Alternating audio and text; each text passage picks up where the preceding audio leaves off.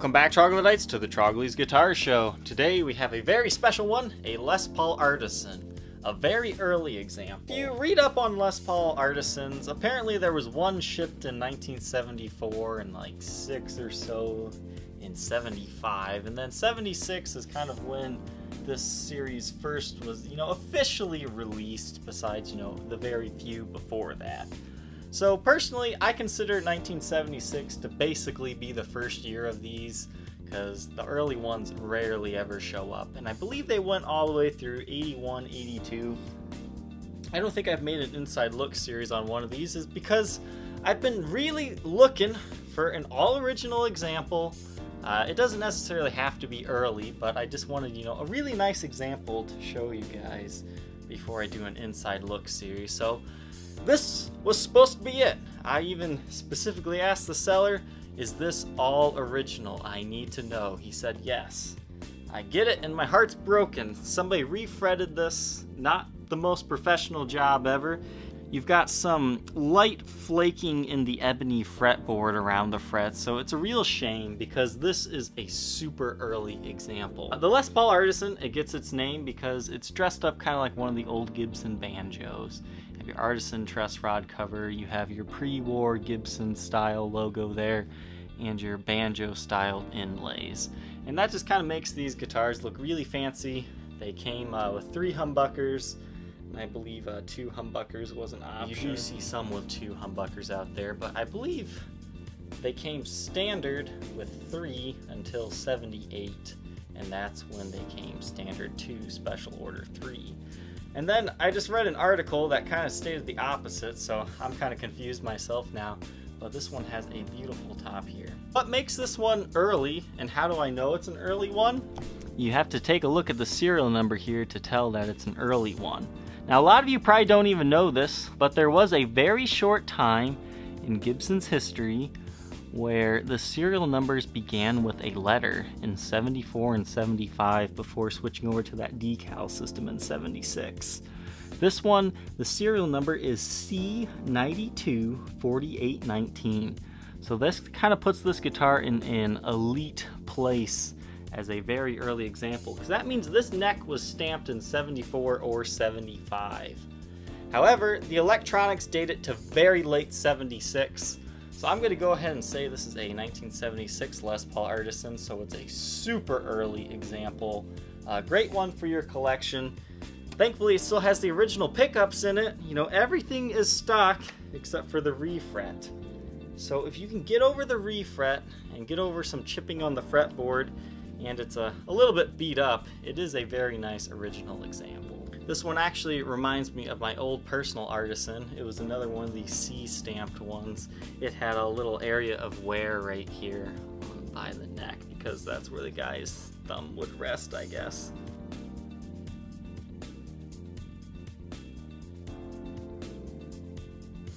So there's actually a website that keeps track of these very early Artisans, and there's very few of them that has ever even shown up.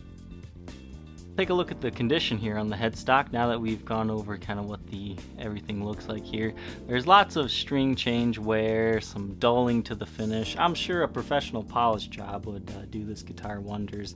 We've got some edge wear here and just lots of scratches in general. You've got some light finish checking in this area as well. But overall, the headstock's not in too bad of shape. The nut has been replaced on this guitar. It's kind of a nylon style. Thankfully, there was no major damage. Sometimes when you redo a nut, you'll get a crack here, in the finish, but you don't have any of that, thankfully. But once again, the frets have been redone. The fret nibs are gone, and I wouldn't say this is the most professional refret job I've ever seen. There's just some light chipping on the fretboard. You can kind of see coming from the frets, and that's very common on ebony fretboards because they're pretty brittle. When you go to refret them, you'll see those chippings in it. So I'll kind of run the light over here. There's not a lot, but it is there. It should definitely be known. However, whoever did the refret, they wanted to keep it the original style frets, so they're about the same style. and like height as the original frets, so they're not giant or anything. They're actually fairly small yet, so you might want to refret it to your specifications, because a lot of the finish on the neck has kind of been naturally worn off. But at least all the inlays are still there. None of them are loose. And sometimes you'll find that with these Les Paul Artisans, they'll be missing a few inlays. Onto the body of this guitar. It's a 3-piece top. I mean, it's the same thing as any other Les Paul. You got your maple top, mahogany back and sides, and maple neck on this one. Now the condition of the guitar, I mean, it's not too bad. It's got a lot of hazing to the finish, as I was saying before. It's a little bit sticky. I didn't, you know, super polish this one up or anything. Got some light scratches from regular play wear, but nothing too bad on the top, and that's always a big thing for me. I mean, you've got some dings in the clear coat here and some scratches, but I like my tops to be pretty clean. I mean, this one definitely satisfies my need for that. The back of the guitars, well, I'm gonna say it's trashed. I mean, it's pretty buggered up, but I mean, it's not the worst I've seen either. You have your original tar back pickups in here, which is a big thing on these guys, because these tar backs are going bad. Like, that's the biggest thing about these Les Paul Artisans, is I can't get them all original because somebody's already swapped out the pickups because one of them's already died. Thankfully, they're all here. The gold is heavily tarnished on them, unfortunately. And you also have the tarnishing on the bridge and tail piece, both of those. But what I really like about this one, similar to my old personal 76 Artisan, is that it has a lot of nice wood grain, as you're seeing here. You've got some long streaks there. And this middle piece, I love it. There's like really wide ribbon-like flame right there. But it's just in that center piece, so it's definitely a very cool Les Paul Artisan. I wish I could find one that just had an all-flamed top, because that would look awesome. But overall, once again, everything's original here. I mean, we've already gone over the non-original parts, nut and frets, and some light chipping to the fretboard. Back of the headstock here, you have your Gibson branded Schaller tuners. They're gold. They do show some tarnishing and whatnot. You've got some light wear and tear up here. Once again, serial number C924, looks like 819. There is a Made in USA stamp as well. It's kind of hard to see it. That C might look like a 0 to you when you get it, but it is a C. And a 3-piece maple neck, once again, even though it kind of looks like it was stained mahogany, it is maple. The back here, definitely slim 60s profile. You've got some finish wear through the finish there, but honestly, it doesn't look so bad since the natural wood kind of looks the same as the finish anyways. But the neck does feel a little bit sticky. I would suggest giving that a more thorough cleaning and polish job. Then up here towards the neck, there's kind of like some light bubbling to the finish or something. That's probably caused by like the player going up like this and hitting it with their hand, a lot of sweat. So you can kind of see some finish checking. I mean, it's not break, crack, or repair or anything, but it's just kind of an eyesore area, as I'd like to call it.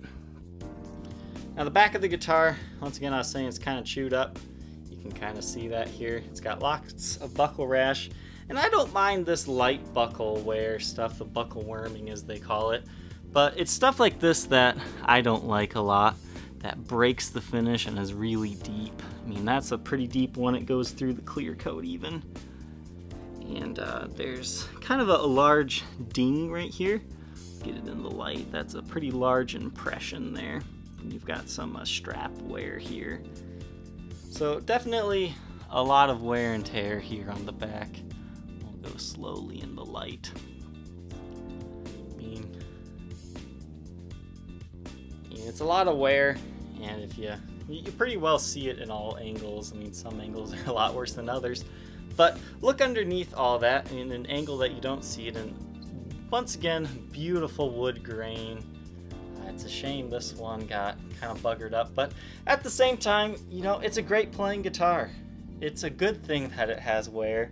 It's just from a collector standpoint, it's like, so close. Why did they play this one? This one does have a pancake body, which you won't find on all Les Paul Artisans because I believe pancakes stopped in 76. What pancake bodies are is they're a mahogany maple mahogany sandwich. And it was actually more expensive to produce guitars this way, but people didn't like it. Because sometimes they'll delaminate and you'll get some splitting, but this example doesn't have any of that, and that's really rare. Usually you'll see that on like water damaged examples, and then those photos show up online and people go, I don't want to buy a pancake body after seeing what happens if you leave them in water. Well, you shouldn't have your guitar in water to begin with. But overall, Les Paul Artisans, they're really cool guitars. I'm a big fan of these kind of unique Norland era models, and the Les Paul Artisan is a must-have. When I think Les Paul Artisan, I think walnut finish, 3 pickups. They also have a tobacco sunburst one. They kind of have a darker walnut finish like this. A lot of them will start off dark and then they age to this color.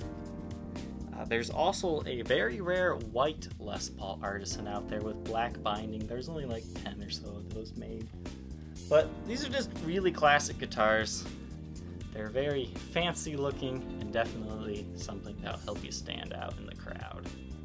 I do want to point out here that the plastic on the pickup ring here is broken in these 2 screw areas, but it does still secure just fine. I forgot to mention this one saddle in the bridge has been replaced. You can see the screws a different color and it's a little larger than the other ones, but very minor. You can easily replace one of these whole bridges if you wanted to. Alright, let's take a look at this Les Paul under black light. You can see everything's good on the face of the headstock. No missing finish or anything. Once again, some light wear and tear, scratches and light nicks and dings, but once again, nothing too extreme. In front of the body, you can see there's a small area of missing finish right there where it's darker. You know, once again, that chipped pickup ring, and you can kind of see some dings. You definitely have some light wear and tear and some light finish wear, but original knobs, I mean, everything's stock on this guitar except for the frets and nut. But everything, that's the good stuff, is still there. Back of the headstock, you can see some wear and tear on the top of the guitar, and some light finish wear along the edges, and some light nicks and dings. And it's by no means a collector condition guitar, but a collector might choose to purchase this one simply because it's hard to find in this early of production model version of the Les Paul Artisan. So you can see there where it's kind of darker, where some of the natural lacquer has been worn off. But the whole neck feels very worn in. I'm surprised there's not more clear coat wear. And there's that area on the side of the neck heel there. And the back of the guitar, once again, features a lot of buckle wear, some large dings, divots, dents. I mean, it's pretty worn on the back. The side of the guitar also shows some wear and some chipping to the finish, but the pancake body is in perfect shape. It's not separating anywhere or anything like that. Something else I want to point out here is there is this line here. Don't mistake that for a headstock repair. That's actually kind of like a wood grain line. The more you view it in like different angles, it does that whole like ribbon flame type thing where it changes what it looks like. But it is just part of the wood grain, as you saw in the blacklight test. This Artisan weighs 10 pounds 12 ounces, which is about average for these. I'd actually say it's on a little on the light side. This Artisan comes in a Gibson USA brown case from the 90s, so no, it's not the original case. The original case for these would have been the regular Les Paul case of the 70s. It usually has like a red or purple interior.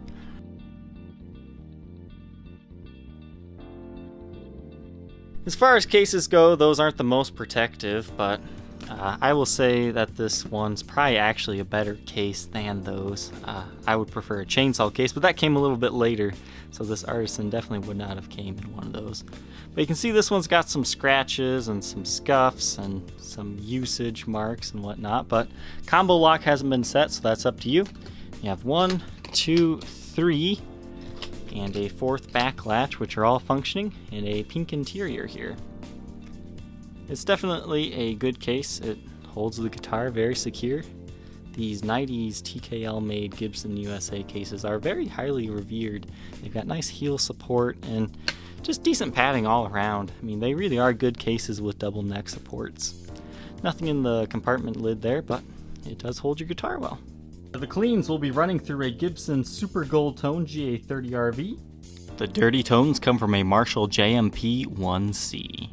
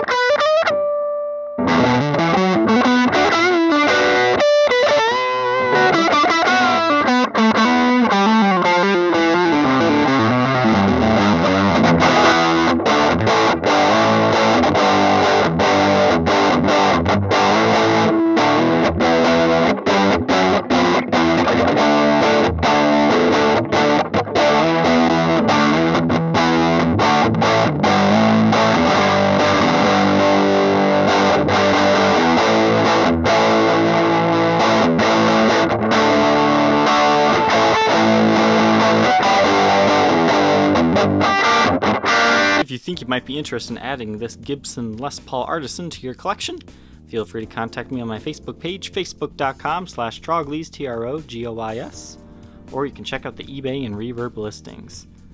Alright, Troglodytes, I hope you enjoyed this edition of the Trogly's Guitar Show, and we'll catch you next time. Don't forget to like, comment, subscribe. Take care.